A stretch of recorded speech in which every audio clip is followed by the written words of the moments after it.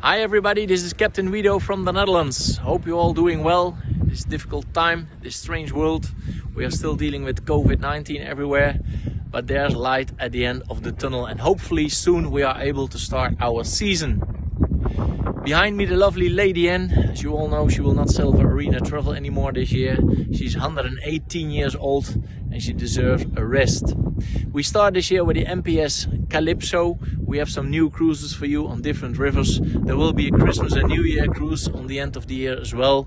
And next season we will start with the Floriade 2022 in Almere. We also have a new cruise for that and some new cruises for the rest of the year on different rivers as well.